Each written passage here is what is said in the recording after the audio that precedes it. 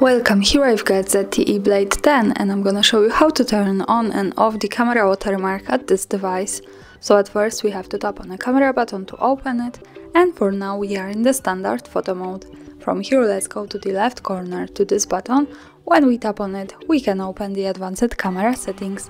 And here we have Add ZTE Watermark Automatically option, so by using this button we can turn it on and turn it off like that as we need. Now let me keep this turned on, let's go back to the camera and let me take a picture to see this watermark at the real one.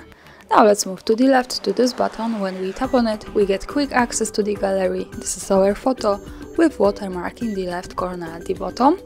And of course when we don't need it we can go back to the camera, then to the left corner, and then use this button once again to turn it off. For now, when we take another picture, the watermark should be not visible at it. And that's all, thanks for watching, subscribe our channel and leave the thumbs up.